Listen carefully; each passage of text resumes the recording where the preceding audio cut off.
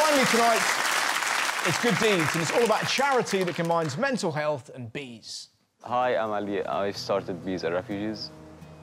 Bees and Refugees offers beekeeping as therapy to refugees and local communities. I grew up in Syria. My father ran a knitwear factory. I ended up studying fashion design to support and help improve the business. We had a very nice, normal life, well, until that changed in 2011. The Arab Spring started, and the regime sent the army to the streets, and they started shooting on people. My family got involved in supporting a couple of cities that were besieged by the army, and that led to the government burning down our factories and our home. We were left with nothing, basically.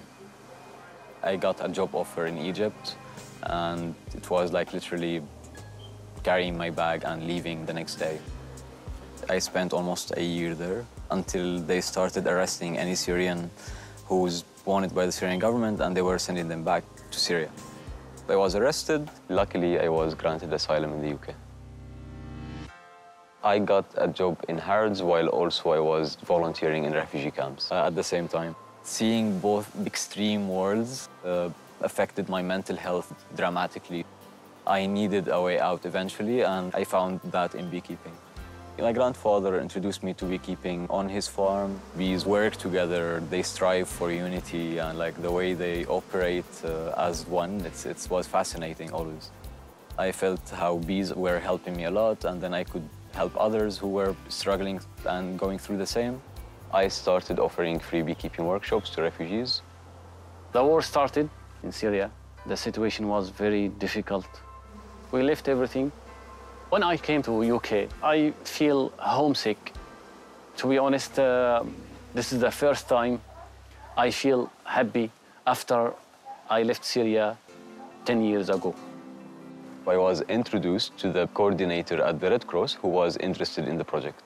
A lot of young people that we work with, they came here by themselves. Most of them are under 18.